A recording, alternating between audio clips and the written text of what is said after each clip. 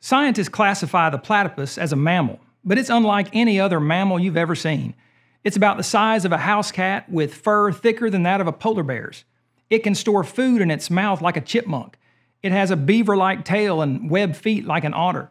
It has a bill like a duck and spurs like a rooster.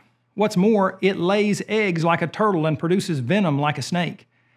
It does feed its young milk, but not in the normal way. Milk seeps out of pores in its skin like sweat when the female wants to feed its young.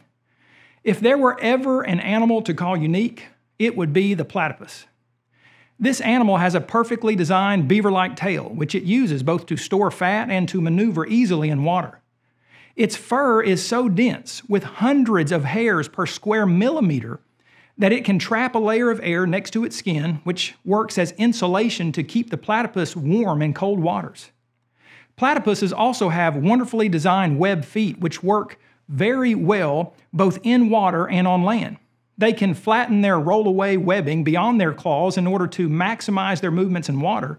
Then, when they need to walk or run on land or burrow in the riverbank, they can quickly roll back their webbing under their claws.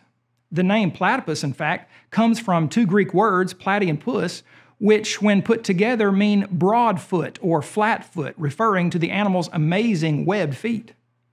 Surely most impressive is the fact that the platypus completely closes its eyes and ears underwater when it's searching for food, and yet it finds its prey very effectively. Rather than clumsily tumbling bill first into the bottoms of rivers and streams in hopes of stumbling upon lunch, this curious creature has an extremely sensitive snout. Scientists have learned that the platypus's leathery bill has a complex electro-receptor system in it, which allows the platypus to sense even the very weak electric impulses in the muscles of its prey, including earthworms and tadpoles, which often are hiding under the mud and rocks. The more we learn about the platypus, the more we're amazed by this curious creature. Although evolutionists would have us believe that this unique, anatomically and physiologically diverse animal is the product of millions of years of evolution, why not ask yourself if the design and diversity of the duck-billed platypus actually declares the existence of a grand designer?